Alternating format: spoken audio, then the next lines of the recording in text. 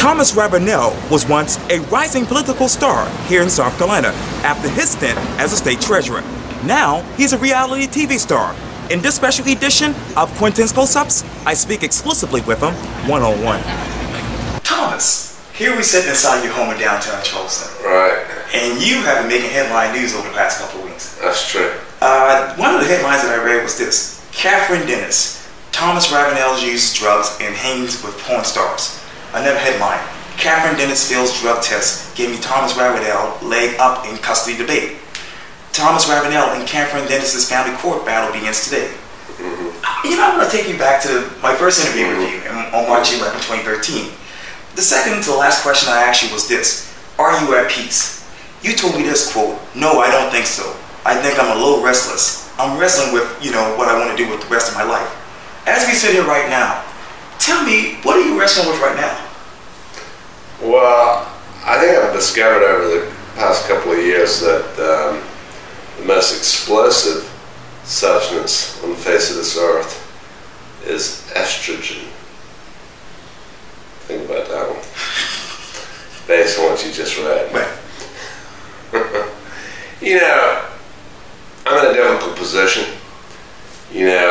My first and foremost priority is my children. Yes.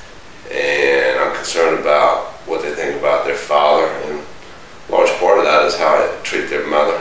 Okay. And so when I'm talking about her, sometimes it's best just to say nothing and wait for the moment to pass. So I'm going to just say no comment. Smile and just next question. Sure. Which is talk about the Southern Charm reunion that is. Obviously, that just happened a couple of days ago. You tweeted out that you were on set with a couple of the castmates, and there were rumors that you wouldn't come, and then you would come, and then obviously you showed up. Take me back down memory lane and tell me what memories play back in your mind of being on set of the reunion. Well, when I was on the set of the reunion, I talked to a therapist because I had a lot of emotions and I wanted to control them. And she told me that if you really want to accomplish anything in life, you have to get control of these feelings. Feelings are to be felt because they could be based off of a negative belief system. Let's say your father tells you you're stupid or something. It's false, completely false. But somebody could say something, "Hey, dummy," and the next thing you know, you have a feeling which is based off this false belief system. And then the feeling creates a thought, a negative thought, which creates an action. When you do something really stupid, the action is stupid because it's based off of a thought that was incorrect. Okay. Thought came from a feeling that was based off an incorrect belief system. So it all escalates, but if you just sit on the feeling, sit on your emotions, they shift. And then clarity enters the fold, and then you get true clarity and you can make good decisions. And so what I've been trying to do is just listen to my inner voice, my intuition. I asked the preacher one time, what do I listen to, my heart or my head? He said, listen to your head. And, my therapist said, no, the head's crazy. It has all these crazy feelings and thoughts and emotions that are generated by the heart, and you have to listen to that inner voice inside. That's God talking to you. That's true north. And I don't want to say something that would provoke her to hit some tipping point. I mean, she's a little hormonal. She's a little, she's just had 2 babies. She's a little hormonal. She's a little temperamental. She's angry. She's bitter. I'm gonna have to work with this woman. She's the mother of my children. And but I'm in a difficult spot. There's some untruths that are being put out there about me, and at the same time, I don't want to speak ill of the mother of my children. So sometimes it's better than to say nothing. Well, let me ask you this. When we spoke back in 2013, you talked to me about your prison time, and you told me that it wasn't really tough for you. I'm wondering, how is this with the kids and your mother? How's that making you really a tough person? Mm-hmm. Well, it's really forced me to change my behaviors. For example, once the court gets involved, they drug test you. But it's not drugs because I'm not doing anything illegal, but alcohol So they test and see if you drink too much. A lot of times if, that's what's crazy to make, say, marijuana illegal, because people will just substitute with something that's far worse, alcohol. Okay. And you can come home stumbling drunk every night and take an Uber, and that's perfectly legal. But in the court system, when you're raising children, that's, most fights, most arguments, most domestic violence is the result of violence caused by alcohol.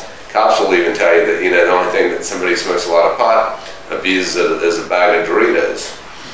They don't come home and beat up your wife. So, I have to be a responsible person.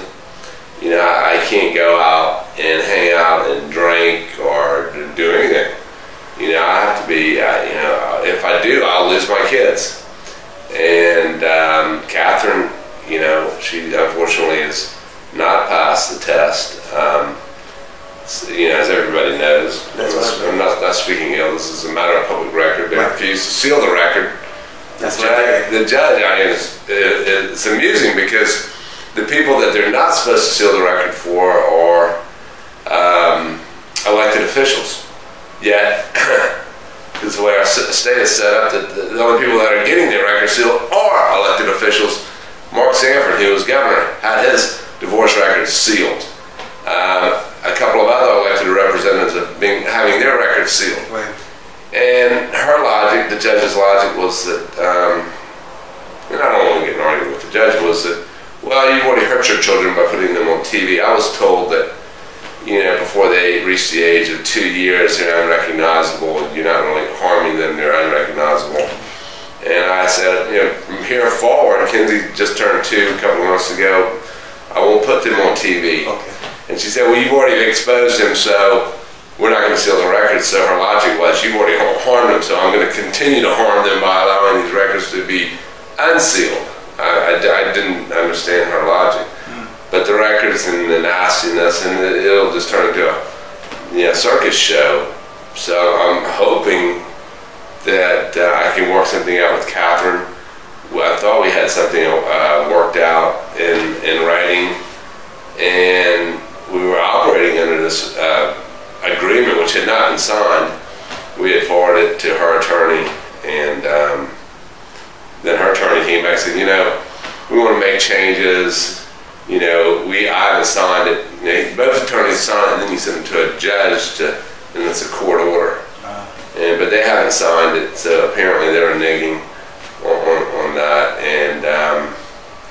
and it would require that we get a mediation. We mediate it, and it's all done in private, and we work this out. But and I told her that, and I told the world. I said it on TV that I want to do more, and it'll come out in the ring. I want to do more than what's fair. Because I'm concerned about how I treat my children, not treating their mother well. It's not a matter of doing the minimum or trying to find the minimal point, but to find out what's fair. And we've given them all my financial information, and there are people that do extrapolations, and whatever that number is, I want to give her more. And we've offered her that, but they've never had a counter proposal. There's never been she went on TV and started talking about all these expenses, but I've never gotten a number. There's never been a counter proposal. And I would like to resolve this, and let's put it behind us. What's most important is that the kids. And Catherine and I, the age gap is so wide that it lends itself to a lot of disagreements, a lot of arguments. And it's not healthy for the children to be in an environment where this negativity is emanating their environment. It's not good for them. It's not healthy. And I think they will do far better being with each of us individually rather than us together. But were we able to work it out? I would have ignored the age gap, but it was was just too volatile. It was too. We have a very combustible relationship, and I really absolutely want the best for her. She's the mother of my children. And so me and her know ill will, and right now we're incommunicado. We're not talking, and unless there's an emergency, with the kids, I'd write to email or text her. But we've made agreements not to talk to each other, and so I'm not sure where we are. I thought we had an agreement, but then we don't have an agreement. We're going to court or we're not going to court. I'm just not sure where things stand right now. It's a very emotional, very sensitive topic, and I probably have already said too much. I think you did. Southern Charm. The last time we spoke, once again, back in March 2013, you just got out of prison. There was no such thing as Southern Charm.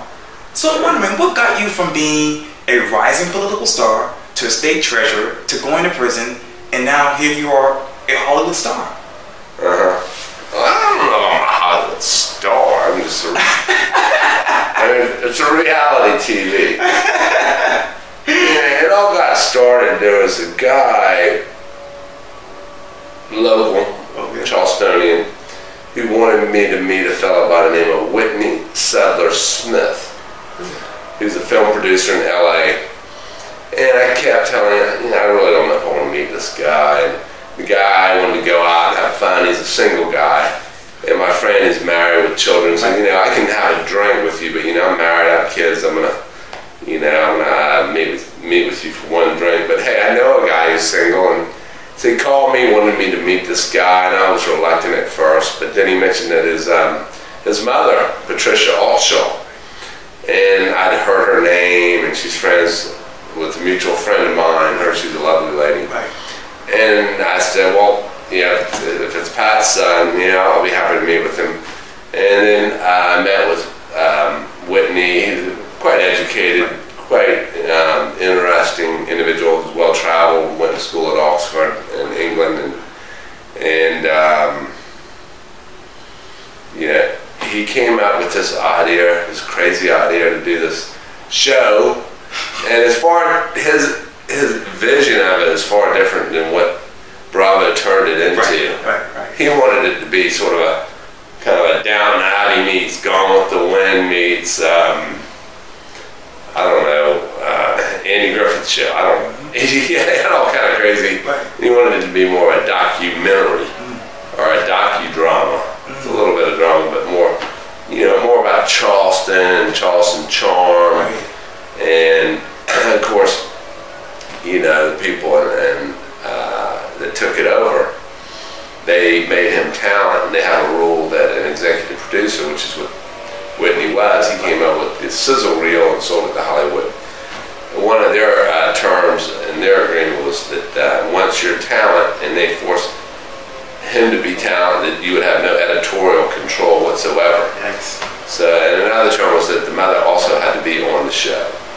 And they tried to get one of my siblings on the show, and they called her about 100 times, and she was very polite and said no. and then I think at the 100th time she's just like, "What part of no Did you understand? do you not understand?" And so she was having no part of it. And then the sizzle reel leaked out and went viral, and a couple other Charlestonians backed out. They were under so much familial pressure. And I did not cave to the pressure. I told Whitney I'd do the show, and I did.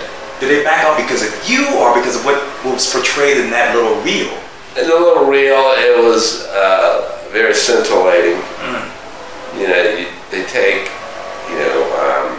100 hours and they basically condense it down to the most outrageous 10 seconds they can find. Right. And then everyone says, "Oh my goodness, this is too." But if you watch it, it's not that crazy. But if you can take 2 seconds out of anything and make it wild. And that's my next point, because you hear locals saying, "Hey, Southern Charm doesn't portray Charleston." Then I have tourists come up to me saying, "Well, we love Thomas Ravenel. He's awesome, and this and that," and they don't know what the real Southern Charm is. So, what is Southern Charm to you?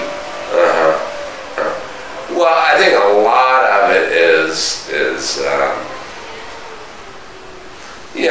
mostly reality. A lot of it's reality. There are a lot of dots out there, and they have to connect dots. Right. And some of the connective tissue, I would say, would be some creative editing. Okay. Yeah, of course. Infer from that what you will. I'm really not at liberty, but they have to. We've got all these dots and all these events. How do we tie this all together? And there's a lot of suggestions that, hey, why don't you ask this character this question?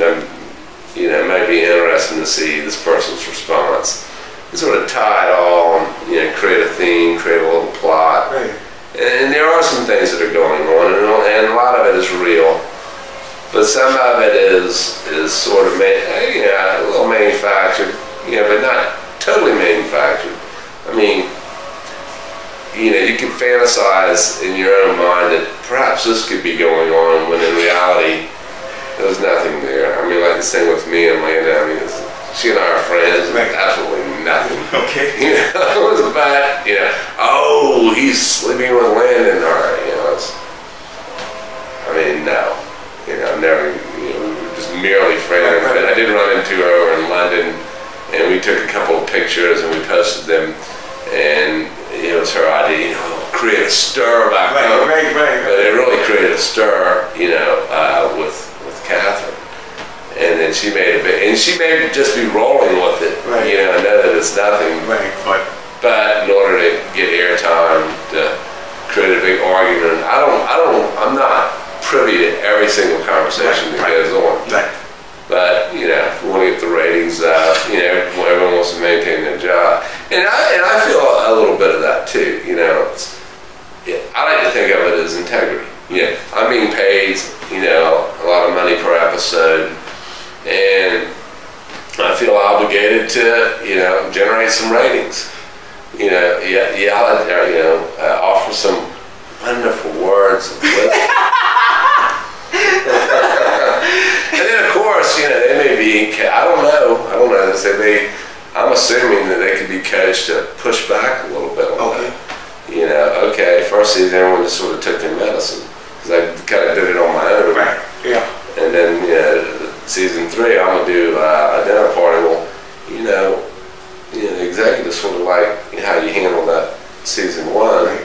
She offered a few more words of wisdom. And by the way, we have some, we could give you some suggestions, that kind of thing. So, Now, did they suggest you jumping out the window? Because I saw it, I'm like, whoa. That was totally me. Wow, okay. Because I walked in there under the impression that the list was all approved by Catherine. Right. But it was not. And maybe it was, I don't know. They told me it was, right. And that there was going to be no pushback. Of course, she saw Landon's name on the list, and then maybe she decided to push back regardless of, because they told me when I walked in there, and I said, I was more angry not at her, but at production. It's like, come on, I don't want to have an argument over this. I thought this was, I made it clear I was not going to go in there with Landon on the list. They said, no, she's approved this, she's okay with the list, she's just going to discuss the list. And then when she saw and heard Landon's name, right.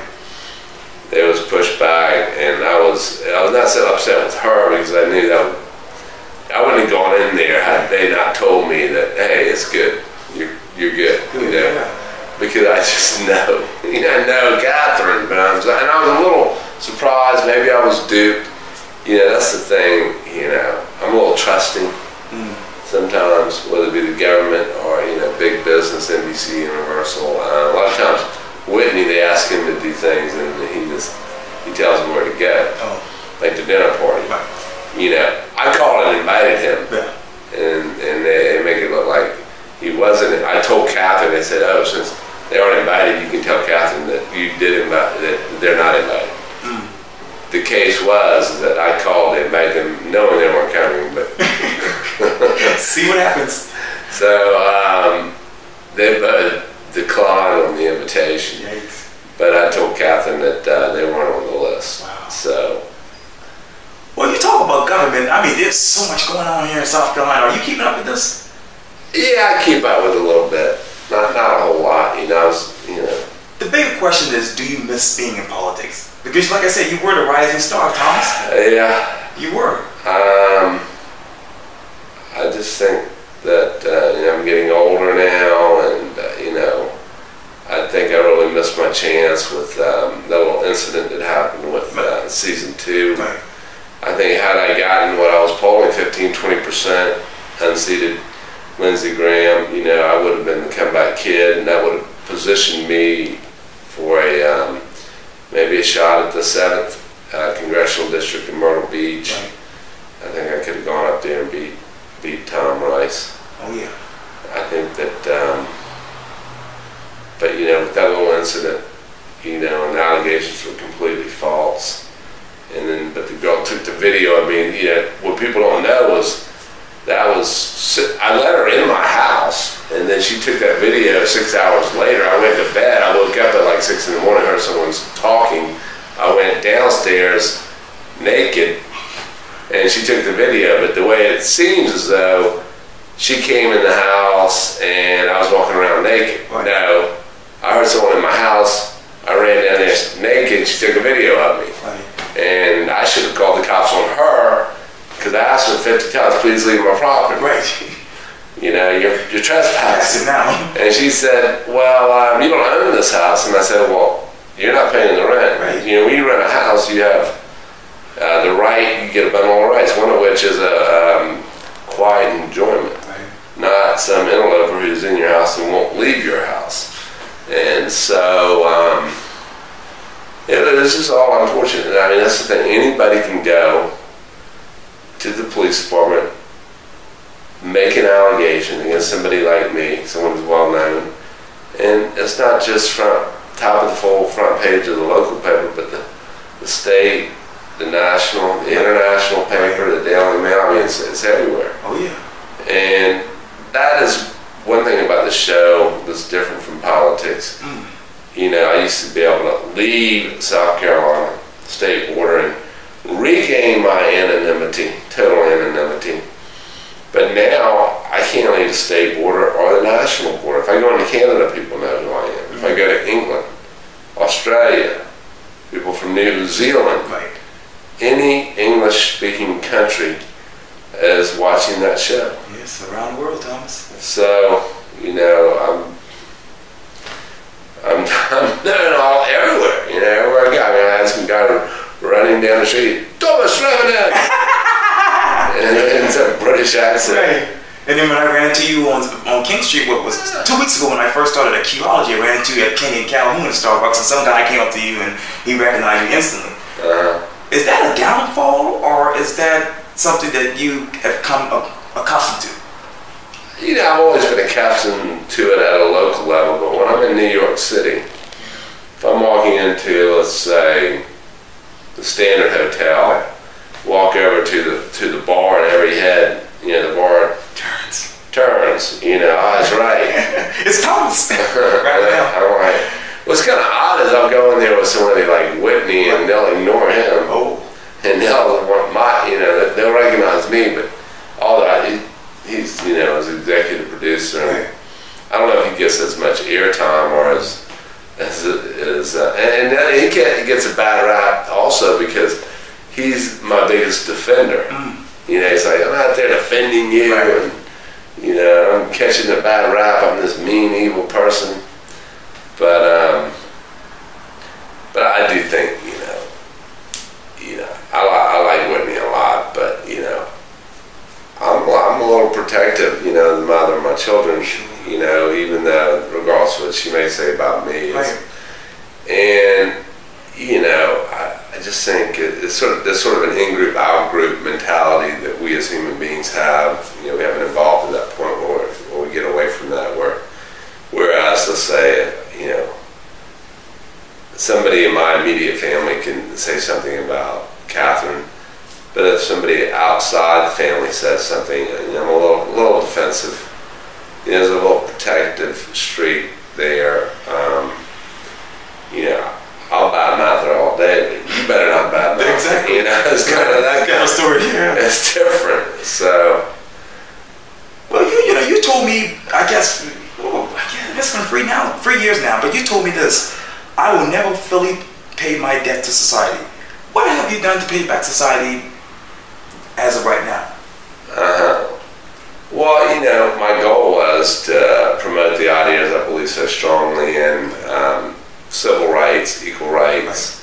Right. I mean, I noticed just with this custody case that, you know, this gender discrimination. Okay. Because she's a woman, she's the mother, she gets full parental rights unless I get the court system involved. And that's because, you know, back in the day when there were shotgun weddings, you know, if a man and woman had a child out of wedlock, you better get married. Right. Otherwise, the woman would have all rights, and the man has zero. And he could be the greatest guy in the world, or she could be the worst person in the world.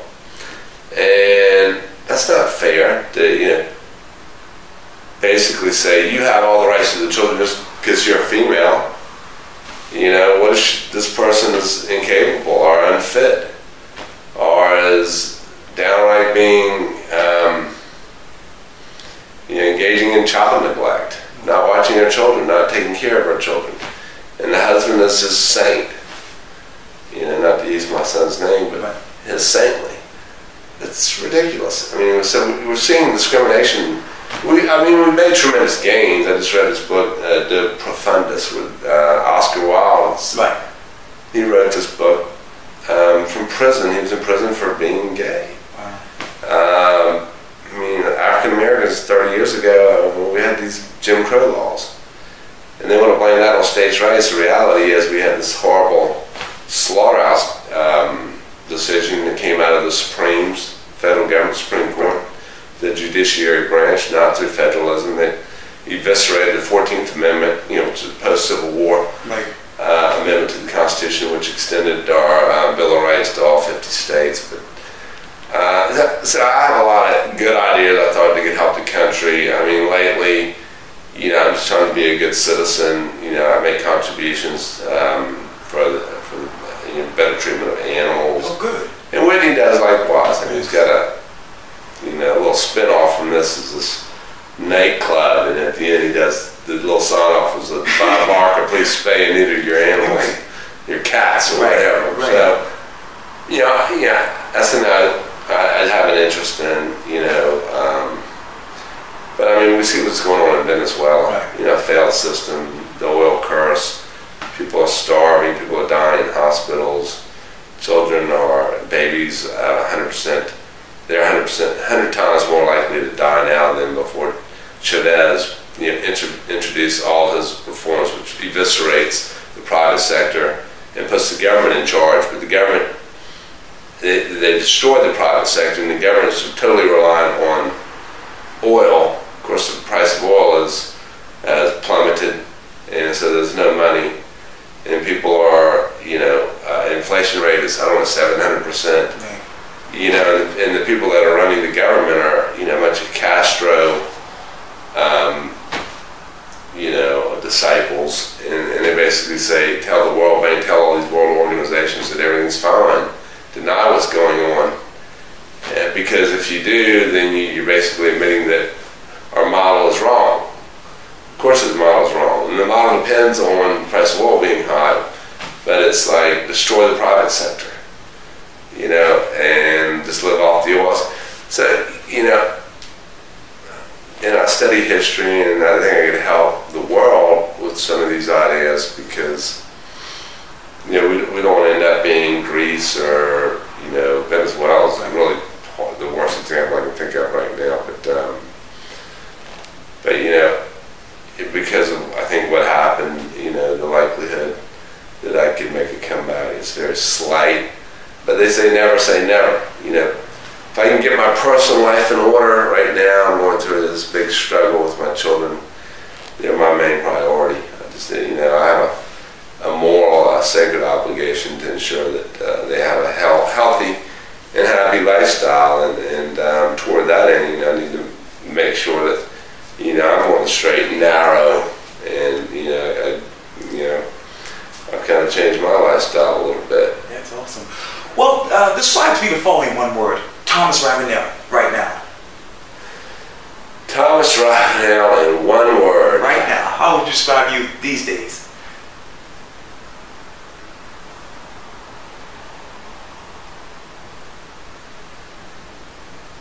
Philosophical. Bit philosophical.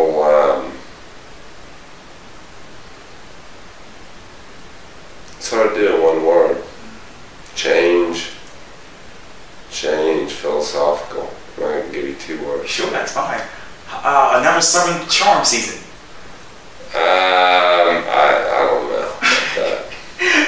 Thomas Ravenel, thank you so much. I really appreciate this. Thank you. All right, appreciate it. Always a pleasure. Thank you.